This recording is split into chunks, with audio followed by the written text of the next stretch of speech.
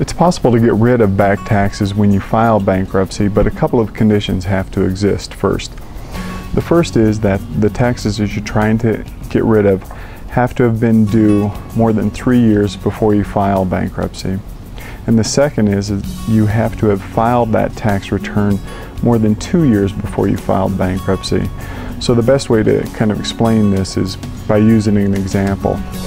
If you file bankruptcy on July 1st, 2012, the most recent year that we can get rid of taxes is 2008, since those taxes weren't due until April 15th, 2009. But we can only get rid of those if you filed your return no later than June 30th, 2010. When you come in for a consultation, we can talk more about whether or not your taxes are dischargeable. If we think it's a good idea, we may tell you that you should wait until those taxes are dischargeable. That way you can leave the bankruptcy process with as clean a slate as possible.